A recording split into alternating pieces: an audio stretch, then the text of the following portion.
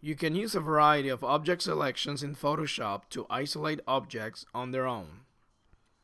The selection you choose will depend on how complicated your object is and how much contrast there is between your object and its background.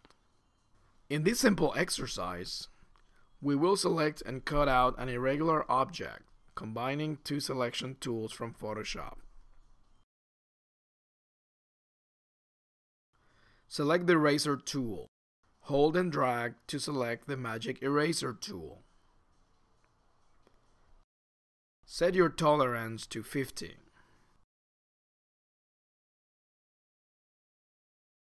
Click right above the flowers. The Magic Eraser tool will convert your selected areas into transparent pixels. Click on the negative spaces in between the flower stems. Now click in an area where there is enough value contrast between two surfaces.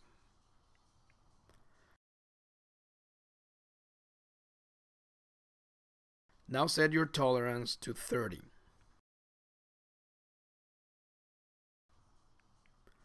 Click on any residue left out from previous selections. Use lower tolerances to remove areas with less contrast between them.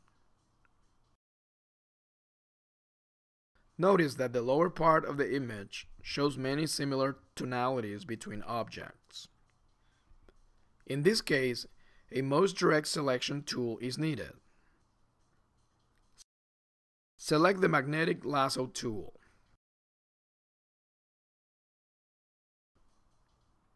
Zoom in and out at any time by using your roller wheel in your mouse.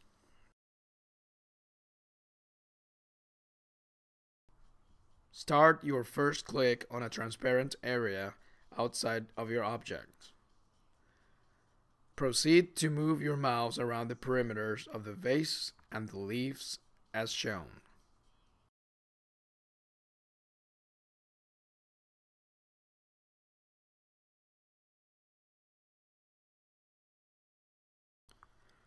Once you reach the other side of the transparent area, move your magnetic lasso to its original point. Close the lasso and press the Delete key. On your keyboard, select Command-D to deselect. To get rid of the surrounding objects, make a simple selection using the polygonal lasso tool as shown.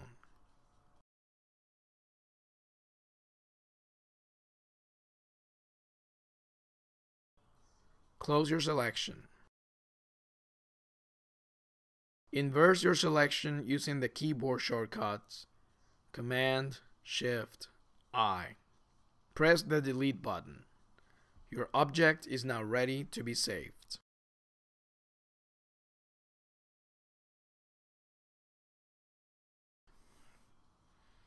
Save as PNG to be compatible with most of your favorite non-linear editing systems.